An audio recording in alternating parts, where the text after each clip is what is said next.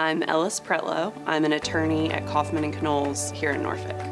Women have always been a huge part of philanthropic giving. One of the foundation's first real women philanthropists who was able to give a gift through her will was Florence Smith. She was the daughter of a Civil War surgeon, and when she passed away in the 50s, she left a bequest of around $500,000 to the Hampton Roads Community Foundation, and in fact has funded about $2.5 million worth of scholarships for doctors in our area over the past 70 years. I am a member here at the foundation of the Professional Advisors Committee, which is a group of different types of professional advisors, attorneys, CPAs, investment advisors, who have a direct impact with clients and philanthropy.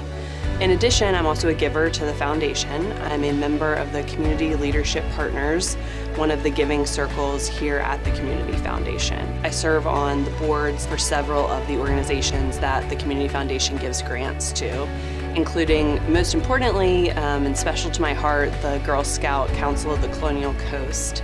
And my grandmother was actually the president of the first council here in Hampton Roads for Girl Scouts. And so for me, it was an obvious place to get involved and kind of follow her legacy. So my earliest memory of giving is actually related to my mom. She makes a very famous dessert, which is called Tipsy Cake. And every Christmas, a lot of her friends would hire her to make these tipsy cakes for them because they thought hers was the best.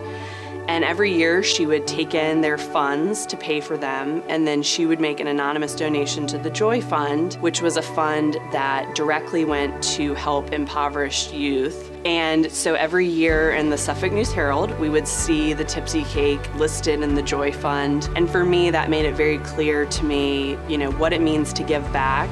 The fact that she did it anonymously was extremely impactful to me. So as a young woman especially, I think it's important to start those giving cycles and conversations and habits now. And you don't have to be a billionaire to make that happen.